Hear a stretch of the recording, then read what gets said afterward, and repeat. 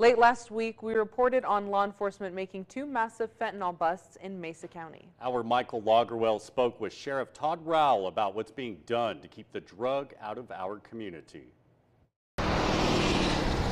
On Wednesday, May 10th, Colorado law enforcement agencies made 2 massive drug busts in Mesa County. We've taken an aggressive approach to fentanyl. Just before 10 p.m. on May 10th, officers with the Colorado State Patrol pulled over a blue Ford Taurus on I-70 for speeding.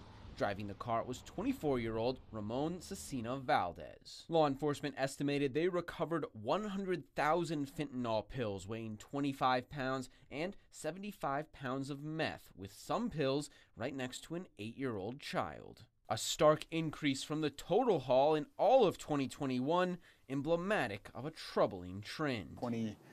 2021, we seized 30,000 pills. Mesa County Sheriff Todd Rowell told me MCSO fentanyl seizures have exponentially increased over the past 3 years. Last year, we seized 160,000 pills. And only 5 months into 2023, the numbers are even more staggering. And this year, unfortunately, we've seized over 400,000 fentanyl pills.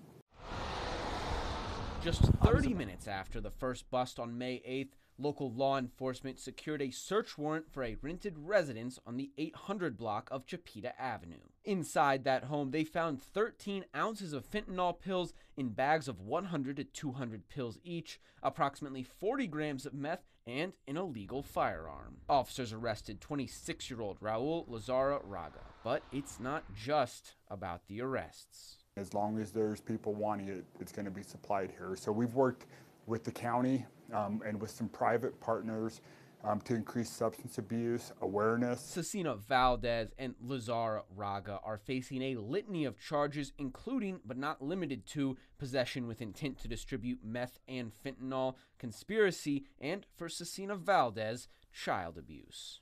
First on the Western Slope, Michael Logerwell, KREX 5 News.